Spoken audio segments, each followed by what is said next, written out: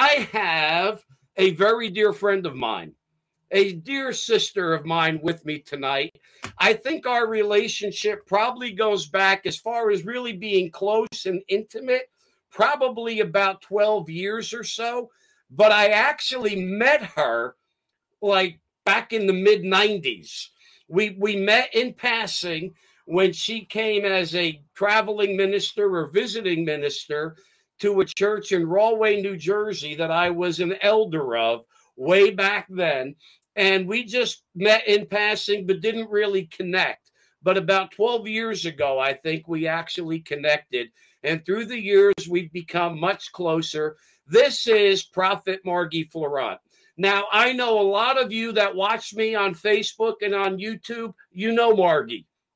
She's been with me many times over the last several years. But for some of you on Kingdom First, you don't know her. Maybe if you were at the recent convergence that we had in Houston, Texas, you may have met her because she ended up leading intercessory prayer before some of the sessions while we were in Houston. So, my dear sister, for those that may not know you, would you be so kind as to introduce yourself and talk a little bit about your background and your ministry before we jump into our discussion tonight? Well, thank you, Michael, for having me. Hello, everybody. For those of you that are new, it's nice to meet you all. I am a traveling itinerant speaker. God sent me full-time to the East Coast in 1981 to teach on prayer, but I did teach on other things as well. I'm an author, and my most recent book, if you don't mind, is Contend, Stewarding the Hearts and Destinies of Our Children in Prayer. And it's a book on how to pray for your children. It's packed with scriptures and verses and stories. And I talk about the 3 dimensions of prayer. I talk about prayer alerts, spirit-led prayer. It's really one of my most favorite books that I've written. I have others called Focus, How to Develop the Habit of Prayer, and so on and so forth. You can find out more about my books on margiefleurant.org. I have an Instagram account, Margie Fleurant, Facebook account, Margie Fleurant Ministries. And I'm excited. I'm excited about the season that we're in. And I'm thrilled to be here with you tonight. And I look forward to the content of what we've decided we're going to share about. Awesome. Awesome. Now, sis, I've known you again for quite a while, and I have been in your meetings. I've been in your KIU events, and I've partnered with you and worked with you. And you're one of the best teachers that I know in this era on prayer. And when I listen to you, a lot of times it's like listening to Dad Hagin. I know you received much of his prayer mantle and his prayer heart, and it's like listening to him when I listen to you teach. But through the years that I've known you, here of recent, I'm watching something new that's happening within your ministry. And I'm seeing some new things that are emerging within your ministry that you've not done before, even in teaching on prayer and in leading prayer that you've not done before. So what I want you to do is do a little bit of kind of what you've been doing with prayer and then move into this new phenomenon. There's our dear friend, Renee. I saw that. It popped out because of 2 hearts. Yeah. And then I want you to transition into this new phenomenon that God is doing with you, which is the spirit guided prayer and how you're leading prayer in this new way. Well, when I first came to the East Coast, God spoke to me and said, I want you to teach my people in this region on prayer, because people did not know anything about prayer. And he said, my house will be called a house of prayer, and I'm calling you to bring that particular message to the light. So that was in 1980. And after we did some teaching, the Lord spoke to me and gave me a scripture out of Zechariah And I'm going to go ahead and read it because when I found this tonight, it was brought back so many memories. This was our scripture that we used for what I was doing, and that was United Prayer Meetings is what we called them. So we would gather churches in the region like Chicago or York, Pennsylvania, or Sayreville, New Jersey, just different regions. We would gather the churches together and the pastors. I would teach, and then we would pray. And the vision that was jump started off of this scripture in Zechariah 8:20. Thus says the Lord, people shall come, inhabitants of many cities. The inhabitants of one city shall say to another, saying, let us continue to go and pray before the Lord and seek the Lord of hosts. I myself will go. Yes, many peoples and strong nations shall come and seek the Lord of hosts in Jerusalem. Now we know this is talking about Jerusalem, but this was a rhema word to me. And the rhema word was, I want you to call pastors and leaders and churches together from the different areas, the different cities within that one particular area, and call them together and lead corporate prayer.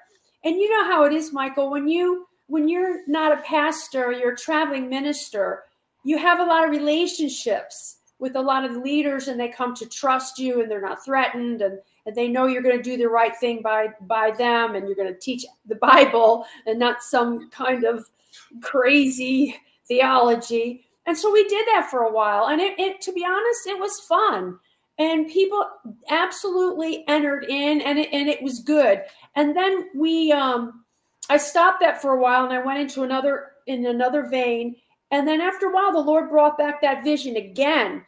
And he said to me, I want you to gather churches and intercessors into a neutral place, gather them together for the purpose of corporate united prayer, strengthening in the Word of God, and relationship building. And so I did that. I don't even know how many years we did it. I did it. And the teaching, Michael, was powerful. We actually have a Kingdom Intercessors United website that we've continued to hold on to. And I mean, the teaching was really, really powerful. But when it came to the prayer part, people would fizzle out. And how well I remember. I didn't get that.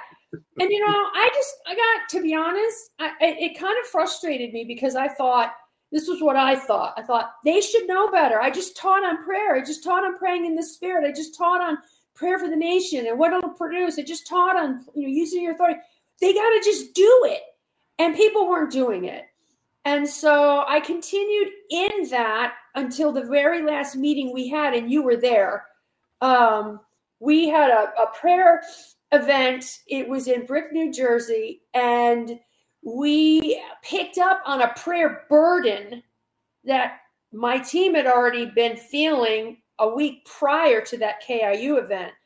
And then when we went into that KIU event, we did something different. Instead of teaching, I said, I'm not teaching. I'm not doing it. Because by then I was getting I was getting frustrated. So I'm like, I'm not teaching. We're going to pray. That's what we're going to do. We're going to pray. So we kind of did something a little different because you know how it is. You start out, God gives you a vision. A man plans his ways, but the Lord directs his steps. So you take that step of faith. You have a vision. You see what God wants to do, but you got to figure it out. So that very last KIU event we all had a prayer burden for about a week. And when we went into that particular meeting and you were there, we were all praying and praying in tongues, and we were weighed down, and we were like entering into what I call the inner workings of the Holy Spirit. You were entering in. There was a force of prayer. And I can remember stopping and looking at everybody going, what are we praying about? And we didn't know. Right? It was actually heavy travail. I was actually amazed because I was doubled over, in travail. And the next thing I know, there's a microphone in my hand because I literally, it hit me so heavy inside, and I was groaning into the microphone. And, a lot of people don't even know what travail is, but I mean, it was very intense. And I know in retrospect now it was March. It was the beginning of March, and it was what it was right before the pandemic. One week before, yeah. And I think that's probably what we were travailing about and groaning about, was about what was about to be released on the nation and the world. Right. But we didn't know it at that time. Right. But you facilitated that. Right. And you allowed for that travail to come forth. I think that's the first time in a public meeting that I've ever seen a leader give somebody a mic that was actually travailing in the spirit. Because most of the time people want to like shush, shush, shush, go in the back room somewhere. And you actually kind of brought it front and center. Right. Because we were in the spirit. We were yielding over to the inner workings of the Holy Spirit. It was from the inside out. And we needed to give voice to that. That kind of praying needed to have expression. And, we honestly, I told you this, we did not release that particular prayer event because that would have been too much for the public in general. But that was a powerful meeting. So then the pandemic hit, and then we went into like all this isolation. And then last year I started to, the only way I could describe it is I felt like I was flatlined. We released a book. I was still teaching, still preaching. We were anointed, doing Facebook Lives, all kinds of things. A lot of fruit on the outside, but on the inside, and you know what I mean. I felt flatlined, and I felt like God was wanting to do a new thing, and I didn't know what it was. So I had a friend of mine come to me, and he pastors a church, and he's got 3 campuses. And he said, I want to know if you would be open to doing prayer events at my church once a month. And to be honest, I thought to myself, I just don't know that I could do that again. It's just a lot of work. It's hard getting people to pray. It's tiring. Okay. And I didn't know if I wanted to do it. So I went ahead and on a Monday, I spent the entire day with God. And how do you do that? You pray in tongues, you worship, you read your Bible, pray in tongues, pray. I spent the entire day with God. And I said, Lord, what do you want me to do? And I ended up calling a friend of mine. Some of you may know her. She's one of my best friends, Mary Alice Islip. And if you don't know who she is, Google her. And she's got an amazing book on prayer and other things. So I called Mary Alice. It just felt in my heart, call Mary Alice. And I hadn't spoken to her in a while. And I called Mary Alice and I told her what the pastor wanted me to do. And I said, I'll do it. I said, but I don't even know where to begin. I don't even know if I want to do this because it's been so frustrating. Long story short, she really spoke into my life for like 45 minutes. And she said to me, you've got to get the spirit of prayer on the whole body, the whole church, not just the 5 intercessors that are there. As a matter of fact, most churches didn't have any intercessors in general. Any place I ever went, they didn't have intercessors. People stopped praying, Michael. Yeah. People stopped praying. They were discouraged. And here we pioneered. We did all this work, did all this teaching, and I was really grieved about it. So Mary Alice says we have to have a different mindset. We have to have the mindset that we're gonna get the spirit of prayer on the whole house, on the whole church, on the whole ministry. It's not going to be you're going to go in and raise up 10 intercessors. No, the intercessor is that body. And this is what we decided to call it. It's like Book of Acts prayer. They all prayed together. They all prayed at once. Everybody had the spirit of prayer. It wasn't just a few people. And it wasn't just a department, right? It was everyone. Everyone had that spirit of prayer. And so she really changed my thought process and changed the way I looked at leading corporate united prayer. So I went into one of the first meetings in January.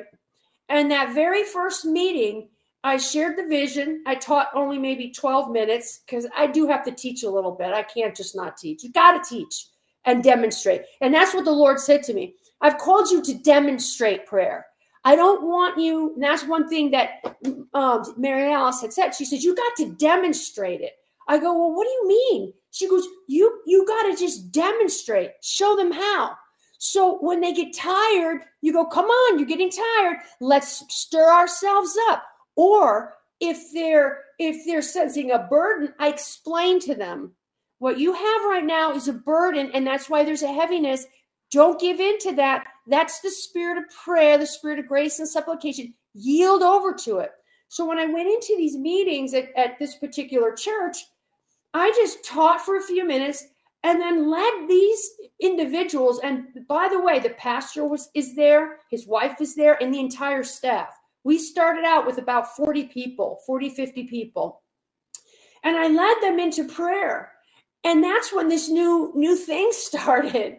And I have to tell you, honest to God, I was so happy because I needed the help of the Holy Spirit. I didn't need to be working it. I didn't need to be laboring. I needed help. And the Holy Spirit is the helper, the comforter, the strengthener, the guide. And as I was leading them into prayer, I suddenly started to operate as a seer. And I've operated as a seer like when I'm preaching. Just a little bit here, a little bit there. I'll see something and I'll tell them what I see. But this was different. I'm leading prayer and now I'm operating as a seer and I'm telling them what I'm seeing and let's pray into that. And one of the first things that happened in that guided prayer, I call it Book of Acts prayer, was I said to them, I forget, I'd have to look at my notes, what the purpose of the very first meeting was. The second I know was praying for the prodigals. The first one we decided to let the Holy Spirit give us the theme. And I remember it was praying for the body of Christ. So we got that theme from him immediately. And then when we were in that place of prayer and praying, all of a sudden I saw the Lord. I saw him. His face was fuzzy. It wasn't like he came to me like in an open vision, but I knew it was the Lord. He was right there. And I saw him coming into the room like a king. And we prayed and we worshiped, and then it switched. And then I saw him as the Prince of Peace. Don't ask me how I know, but you know how you just know when you're operating. And I says, if you need peace, when you pray, you become what you behold. So let's behold the Prince of Peace and let's look into his face and let's just honor him and worship him. And so we did that for a while. And then we prayed into the body of Christ. And then we had I was asked to speak at Love and Unity. Not speak, but I was asked to lead prayer. And that's when it really got intense because, and I wasn't expecting that to happen. I wasn't expecting, I just wasn't expecting it to happen. I thought, all right, well, what's the worst worst case scenario, right? You just pray in tongues. Just pray in tongues for 30 minutes, right? I don't have to do anything. And so I just sat and I was at peace and I was at rest. And we started to pray. We entered into worship in tongues. And then I started to see again. And then I saw the body of Christ. And I saw the body of Christ running. See, I could feel the Holy Ghost. And they were running like in a race. And they were running down the road and running like runners would run in a marathon. And they were running. So I said to those in attendance, I said, this is what I'm seeing. They're running the race. These are believers. And then the scripture says that we should lay aside every weight and the sin that would so easily beset us. And let us what? Run the race that's set before us, looking unto Jesus, the author and the finisher of our faith. I said, so let's pray for these runners. Now, they obviously were the body. That's obviously the body of Christ. I said, let's pray for these runners. And I literally, Michael, could see them running. And then I saw some of them fall to the wayside. So I said to the end of those that were in attendance, I said, there's several falling to the wayside. Romans 15:1, Galatians 6:2. Let's pray for them. Let's lift them up with the idea of completely removing that which is hindering them off of them. And so we started to pray for those that were running and that were falling to the wayside. And we prayed and we prayed and we prayed in tongues. Because when you don't know how to pray, then you pray in the Holy Ghost. And then I saw the runners and they were running and running and running. We prayed into that, prayed into it till we got a release. Kept praying and praying and praying. And then it shifted. And then it shifted into, I saw the runners. And I looked at your page. You just had somebody on your I guess you interviewed someone who was talking about passing the torch or the baton. It's coming up. I'm going to do her program on Fridays, 2 weeks in a row. I think it's the 8th and the whatever 7 days after that is, I think. But yeah, we're going to talk about passing the baton, and I'm going to be her guest. That's Wonderful. Kim up in Canada. Wonderful. So when we were praying for the runners, we were praying for the body that was running, laying aside the weights, those that were falling to the wayside. Then it shifted, and it shifted gears. Then I saw the runners with a baton in their hands, except the baton wasn't like a normal baton. I have a baton in my office downstairs. It wasn't like a normal baton. It was a baton, but it was a fiery baton. It was like a torch. So it was on fire. And I saw the runners passing the baton. And the Lord said, these runners are those that have run the race and have been faithful and true and more matured. And now they're passing the baton to the next generation. So then we prayed into that. And it was so easy because there was such an anointing there.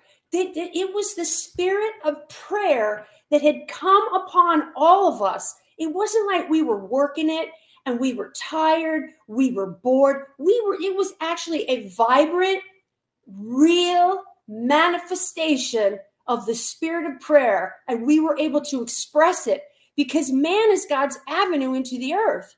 So unless we express it, unless we give voice to that which God wants to do, God can't do what he wants to do. You know, I'm hearing you talk about this, and I'm hearing this phrase, partnering with the Spirit. Mm-hmm. And what happened in Houston was, as you were leading the prayer, the Spirit of God was prompting you by what you saw and what you declared. And when you said, all right, let's pray into this. Mm-hmm. And we know the Romans 8:26 and 27, when we don't know how to pray as we ought, which is often. We don't know how to pray as we ought. One of my daughters reached out to me the other night, and she asked me to pray. And I said, what's going on? And she told me, and I'm like, well, honey, I don't know how to pray for that. I'm going to have to pray in the Spirit, because I can't think a chapter and verse for this. And, you know, often we don't know how to pray but the Spirit himself, he grabs hold together with us. Mm-hmm. And he helps us when we are incapable in ourselves mm-hmm. to pray like we should. And he's guiding you. You're facilitating now. Yeah. He's guiding you.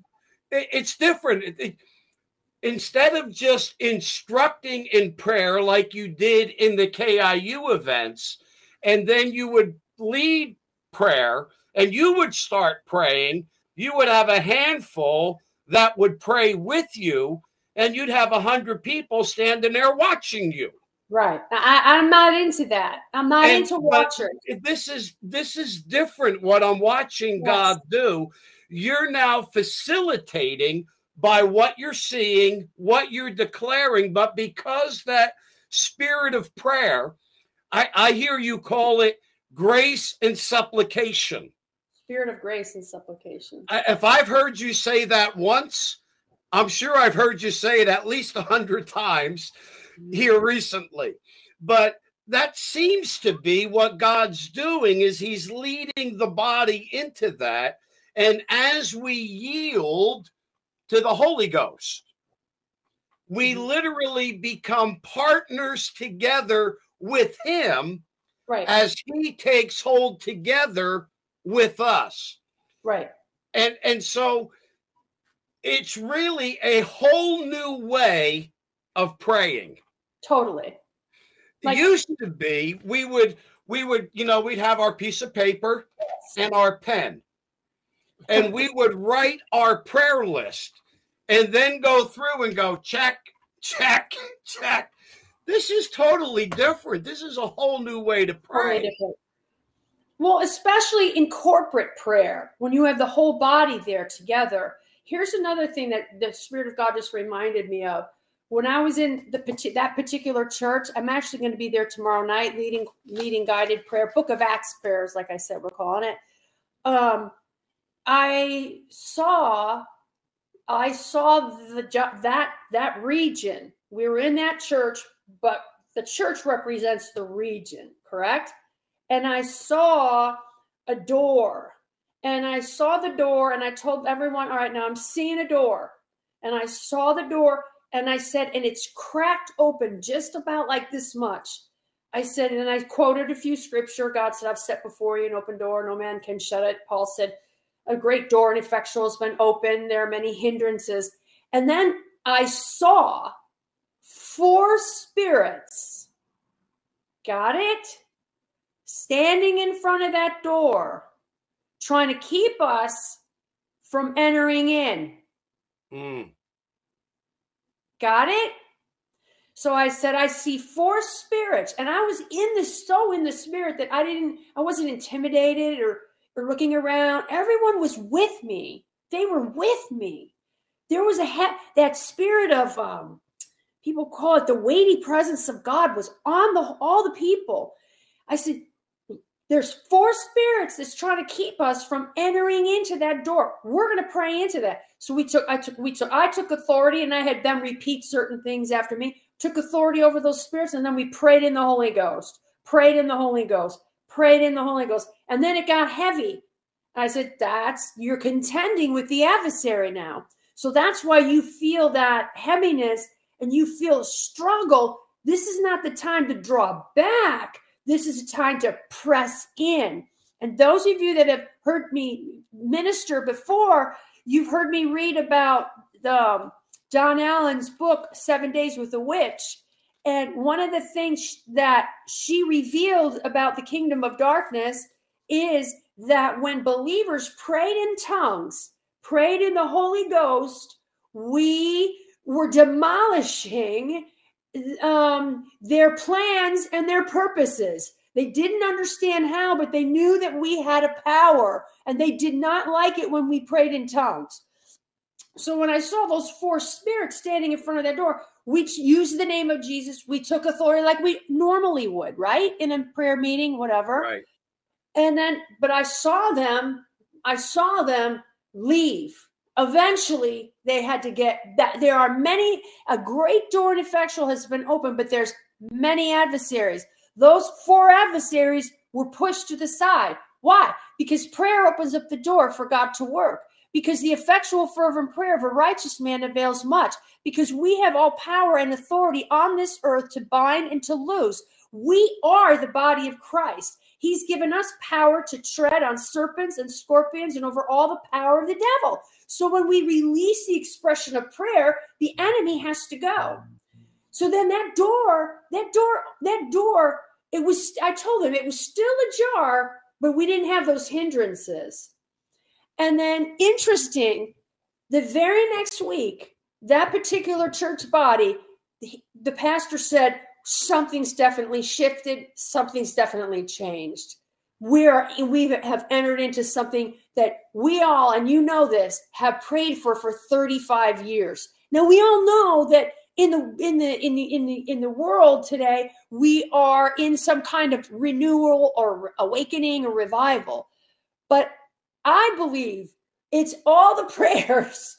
And finally, we've come to the alignment, and now it's breakthrough. Yeah, absolutely. I don't remember, was it Wesley that said that it seems like God won't do anything until somebody prays. Yes. I think it was Wesley that said that. And I think a lot of times we don't take our place, and we don't recognize the importance. One of the scriptures that I've heard fly out of your mouth over and over and over again through the years when you're talking about prayer is that, it's God's will that men would always pray. I would that all men be saved and come to the knowledge of the truth, and men ought to always pray and not faint. All I have to do is prompt you, and it's like, there it goes. You don't need a whole lot of encouragement. Because I'm over it. I feel like we need to get with the program. We've got to pray. We've got to understand that prayer opens up the door for God to work. And I feel like that's I'm sorry for interrupting. That's the attitude of God. It's like, let's go. We've got more knowledge, more of everything than in the days of Catherine Coleman. We are living in perilous times. And that's why I really feel like God is releasing this prophetic anointing in prayer, because we've got to get into this place and get through to what God wants to do in this day and in this hour. See, I knew all I had to do was just start going to a certain vein. You're going to get triggered. Dr. Baker used to say to me, I'm just going to take Michael and wind him up and let him go. I can do that with you. I can hit your hot buttons and you can just go. All right, let me ask you this. So we know that the church needs to pray more than they do. They need to be more serious about prayer than they are.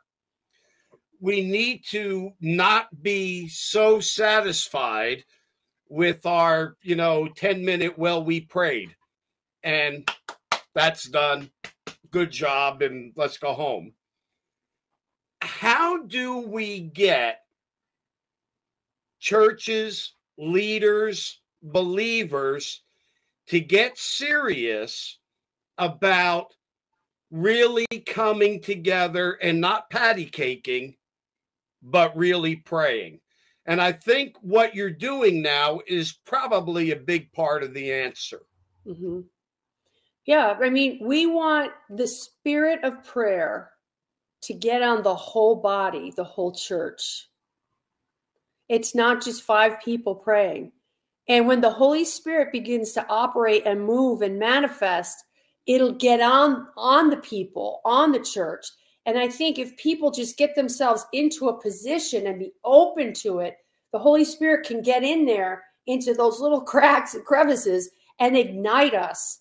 And I'm seeing it, Michael. People are being ignited. My friend Mary Alice said, she says overseas, she says the prayer meetings are huge. People are praying, and it's hundreds and hundreds and hundreds of people. They're huge. But God has to have a strategy to get us to pray. And I think this kind of guided prayer, I think, is releasing people into a new dimension, and it's changing people's lives. I had another vision, if you want me to tell you about it. Okay. And then I have something in mind I want to do. Okay. It's very unorthodox for this kind of program. Okay. It was, again, this one was at the Love and Unity. This was in the morning. We were praying, we're in the presence of God, praying in the Holy Ghost, however it is we get started. And all of a sudden, again, I saw the King, Jesus, the King. He was the King. It was the King, and he had on a robe, and it was a white velvet robe, and he had on a collar. His face was blurry. He had this thick crown on his head, like thick, and all the jewels. And when we were sitting there, I said to the people, I see the king, and I explained what I saw. And then he opened up his robe and he went like this. And I said, and I knew instinctively that he was opening up the treasure chest of his heart. And out of his heart, there were gifts. There were little round balls, and they were gifts. And I knew instinctively that the Lord said to covet earnestly these gifts. And they were the power gifts: gift of faith, working of miracles, gifts of healings. So I led the people into reaching up into his heart and pulling on those gifts to come forth. Now, what does the Bible say? Has to line up with scripture. Covet earnestly the gifts of the Spirit. The Bible says we're to crave for them. And so in that time and in that moment, it was like we reached up and he was opening up the treasure chest of his heart, and we pulled on those gifts that he already desires to give us, but we've got to earnestly desire them and crave them. Kenneth E. Hagin said, if we don't crave these gifts and crave these things, we're not going to see it. So that was another time where that seer anointing came into manifestation, and we prayed according to the will of God. That was the will of God, that's how we prayed for that particular moment and that particular day. Oh, and by the way, two people were healed during the guided prayer. 2 people. Awesome. And that's one thing Mary Alice said. She said, Margie, she says, as you begin to flow like this and demonstrate prayer, I didn't know I was going to be seeing. I just thought, okay, I'm going to, whatever I feel on the inside, they're feeling. So I'm going to explain it to them and stop and start if we have to. But she says, you begin to do this and demonstrate prayer. She says, we've been seeing healings and miracles in our meetings. And that's what we saw at the Love and Unity. There was the healings. 2 people were healed. So I'm excited. This is all new territory, Michael. You know what I mean? This is all new territory, but I'm excited to see where we go from here. We used to say that ministry is very much like a game we played in kindergarten. In kindergarten, we had this thing called show and tell, where we would come in and, whatever our new toy was or our new this or that, we would show it and we would tell about it. And somebody once said that ministry is really just show and tell.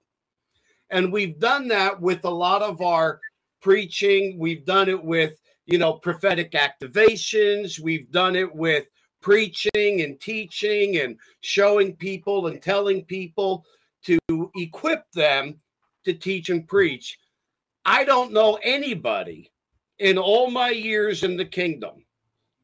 And I got born again when I was 5. And I'm going to be 61 in a few days.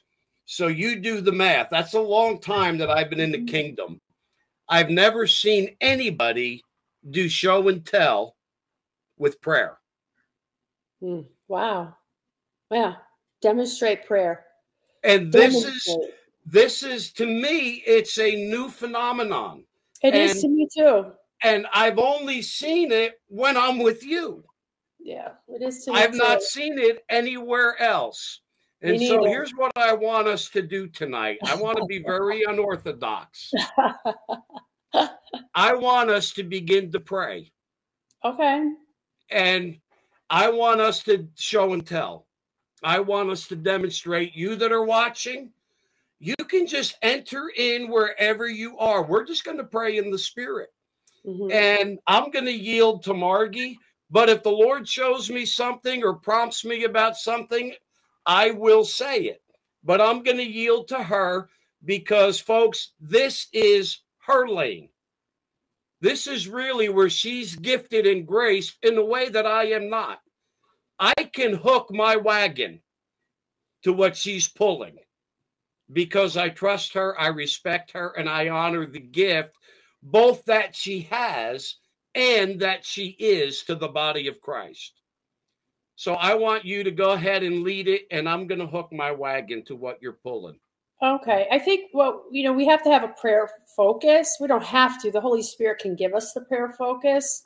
If it changes other than what I have in my head, we'll let the Holy Spirit change it.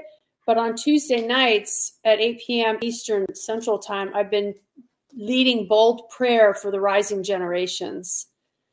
And it's getting stronger and stronger. When I say bold prayer, that means we're praying in tongues. We're using the name of Jesus. And this last Tuesday, word of knowledge, word of wisdom, I got names. And even that's something on the inside, I would tell the people, keep praying. You're hitting X, Y, and Z. Even though you're doing it and the people aren't there with you. We know that they're here.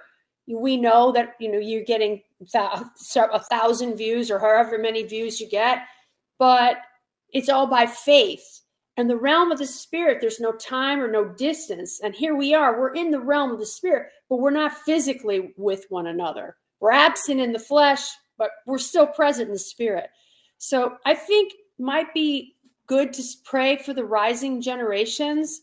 Okay. But why don't we go ahead and we'll just lift up our hands and just focus our attention on Jesus, and let's just sing in the Spirit for just a minute and then see what happens, where he takes us.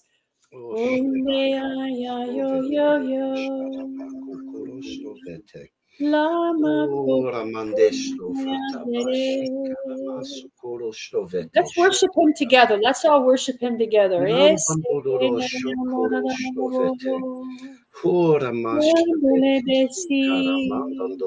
not filled with the Holy Spirit. You've never spoken in tongues. Just use your known language. Worship him. Tell him how much you love him. Here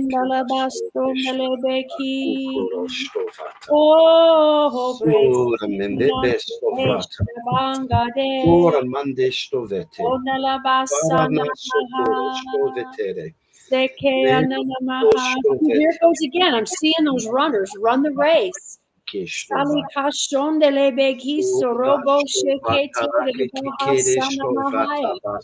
we pray for the body of Christ. We pray, Father, for the body of Christ, those that are running the race. Father, we pray that they will be strengthened with might by your Spirit in their inner man. All these mothers, all these fathers, all of those, Father, that have been walking with you all these years, we pray for them, that you'd strengthen them, that they wouldn't retire, but that they would refire, that there would be a refiring, Father, among those who have been running for so long. I can see them running. Father, we pray that you'd make their feet like hinds' feet. That you strengthen the feeble knees and make straight paths for their feet. May they run and not grow weary, walk and not faint. Yes. May there be a freshness. Father, may you anoint them with fresh oil.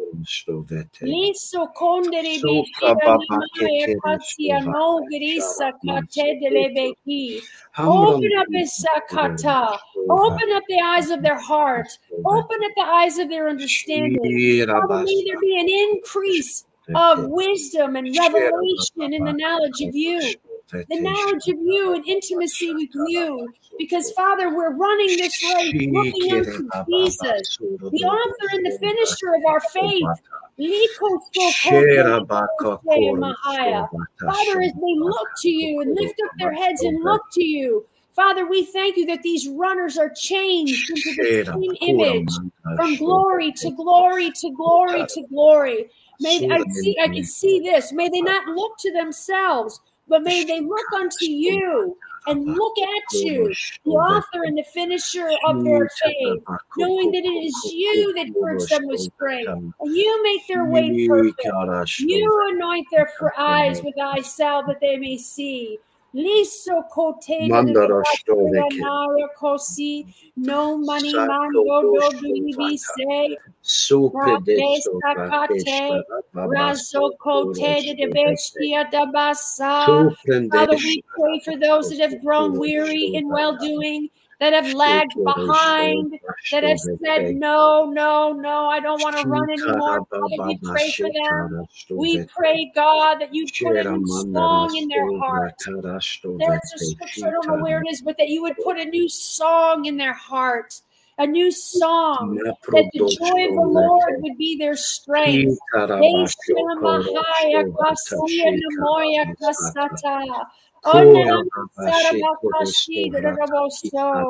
Father, we pray for those that have fallen. Father, we thank you that Jesus talked about leaving the 99 just to get the one. Father, we pray that there would be a restoration of those that have backslidden, as we would say. Those that have put aside their mantles, we pray that they would pick it back up. If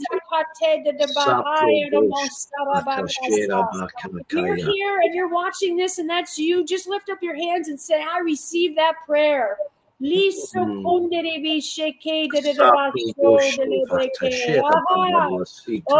Messiah. Oh, Yamakaya, receive,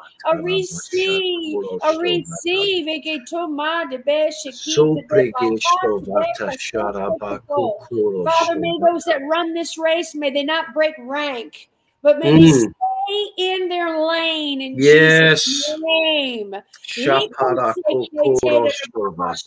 May they put off selfish ambition and pride and stay in their own lane.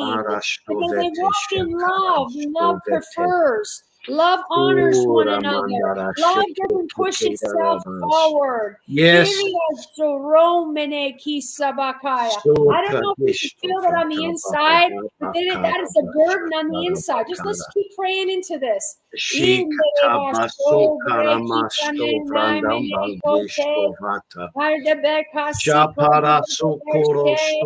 declare that the body of Christ will arise and shine, that their light will come, that the body of Christ is moving out of the depression and the weights and the things that has so easily beset them, and that the body of Christ is going to fulfill her purpose and her destiny, and that is to manifest Christ in us, the hope of glory.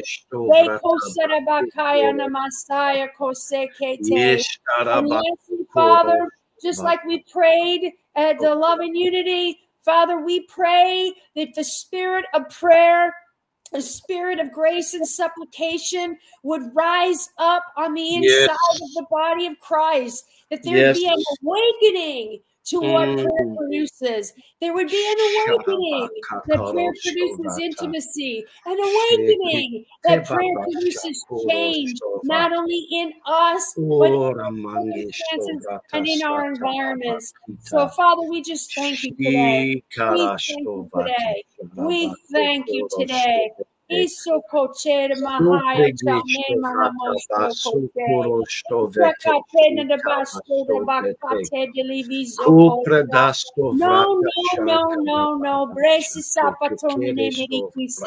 Father, we pray that you would make the body of Christ bold and brazen and strong to preach your word, not to draw back because of persecution or warfare. We pray that there would be a boldness that would rise up, and with all boldness we would speak your word, and not only that, that signs and wonders would be done by the name of thy holy child Jesus.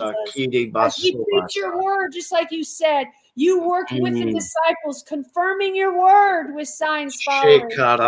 We covered that to be so. And we thank you for it, Father. And we are not letting go. We are not stopping. We will not stop. We will not hesitate until we see the fulfillment of the desires of your heart, Father.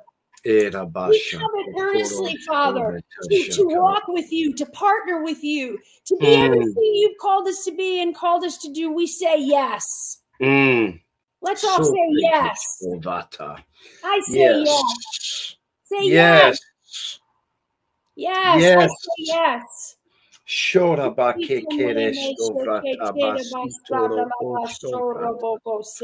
Sembrando sto vrete shtere bakara sto vata. Neprodosto vradage desto vrate kere. Saprondosto vrege deste rabakaya. Something was just released in the realm of the spirit when we were saying yes. Yes. There's something about coming into agreement with God and yielding to his spirit that causes a fresh wind of the spirit to blow. Yes. And something was just released as we were saying yes. I felt a shift in my spirit. I felt something sweep over me when we said yes. If you've not said yes to the Spirit of God in a while, if you've been resistant when the Spirit of God has prompted you, be quick to say yes to the Holy Spirit. Be quick to yield to the Holy Spirit, and something fresh will be released into your life. It won't feel stale. It won't feel humdrum. It won't feel like a chore. It won't feel like you're going through the motions if you'll just yield and say yes to the Holy Ghost. It's so true. So true. I just said yes, and he gave me this double portion. It's not by might nor by power, it's by his spirit. We're co-laborers together with him. When we say yes to his plans, his purposes, his will, he goes, I've got somebody I can flow through. He's just waiting for our yes. I don't know why I keep hearing this in my spirit, but it's not a time for you to retire. It's a time for you to refire. And God is saying that the younger generation that are coming in needs your wisdom, your knowledge, your maturity, and your strength. So I think that there should be a little, for someone, a change of a mind shift change. It doesn't mean that it's full-time ministry and preaching. It could be one-on-one. It's just saying yes. Yes, I'm going to be open and available. Open and available wherever I go, wherever I am, every place the sole of my foot treads upon. God said, I've given it to you. Be sensitive to my voice. Be sensitive to those around you. Shera bakukuro sto vitarabasto vakisto vata. Sorambandara sokuro sto Ketarambandandango Ekarasto vetere sto vata. So pregisto vratabasakuro sto vete. You know, one of my mentors says that one of his goals in life, and I've really adopted this, is that he would be so sensitive to the Holy Spirit that he would know every prompting, every whisper, every desire of the Spirit, and be prompt to obey. Be prompt to obey. Sometimes we drag our feet in our obedience. Be quick to obey the promptings of the Spirit of God. Be sensitive to his promptings, to his leadings. Pray more in the Holy Ghost. Stir yourself up more in the Holy Ghost so that you're more sensitive to the Holy Ghost, and be quick. Even if, and this is for several, even if it doesn't make sense to your mind, be quick to obey a prompting of the Spirit of God, because the things of the Spirit are not mentally appraised. You can't figure them out in your mind, but they will bear witness with your spirit, because that's where the Spirit of God dwells.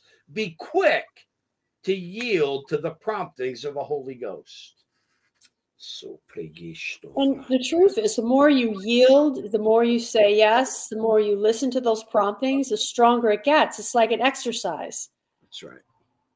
You're exercising your spiritual senses. And the more you use that, you say, that's the Holy Ghost. And you operate in that, it just gets stronger and stronger and stronger. Yes. I decided with this guided prayer, I'm just going to say what I'm seeing. Now, I want you to notice that we were thinking, let's pray for the rising generations, because in my head, I'm going, that's what we've been praying about for Tuesday nights. But that's not what the Lord had us pray tonight when we finally entered in. So we're all learning. And I just automatically saw those runners again. God is very interested in the runners, the body of Christ. Amen. He's getting us in position. It's getting us ready. So it's exciting. It's so much better to do it with the help of the Holy Spirit. Hence, we called it spirit-guided prayer. It's funny that you keep seeing the runners, and it was several months ago, and I received a prophetic word, and I actually saw runners at the starting line of a race, and every one of them was in their lane. Because when you have a race, every runner is in a race, and they're in a lane within that race, and then they have to stay in the lane that they're assigned to.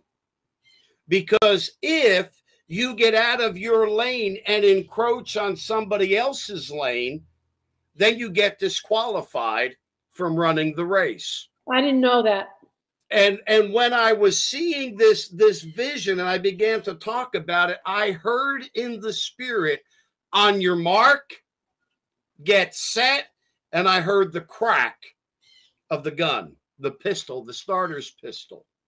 And I believe that there's many that are in the starting blocks, and they're getting launched, and they're getting ready to run with some new assignments.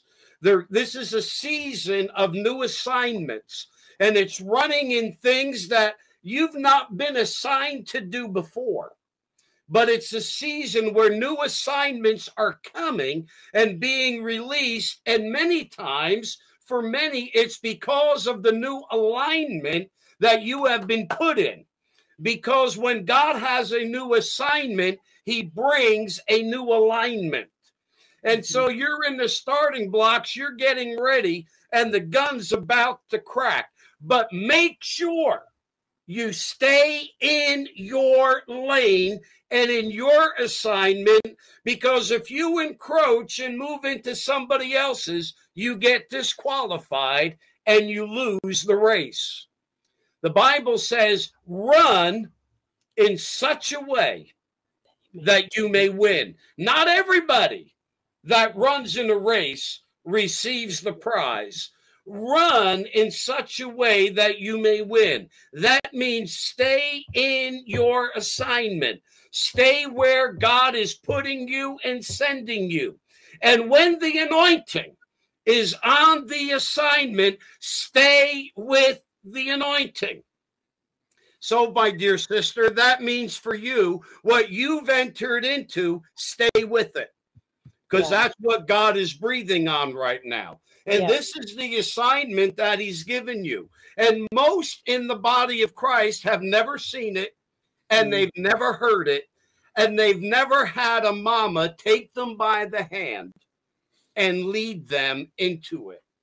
But you have been graced for such a time as this. And everything that you have learned in all of your process and all of the teaching and all that you've been through and all of the impartation of a Dan Hagin and a Billy Brim and those that you were privileged to work around and to be under, all of that has been for this season to take you into an assignment of prayer that you've never been in and that this generation has never seen. But God's breathing on it, and the wind of the Spirit is fresh upon it. And so you must run in such a way that you may win. And that's staying in your lane and staying with this, which is not what you have done before. It's a new way of doing what you've done, but it's the way that God is breathing on. So, my dear sister, stay with it and run. Thank And you. I am with you. Thank you. And I am with you. And I love you dearly. I love you too. Appreciate you.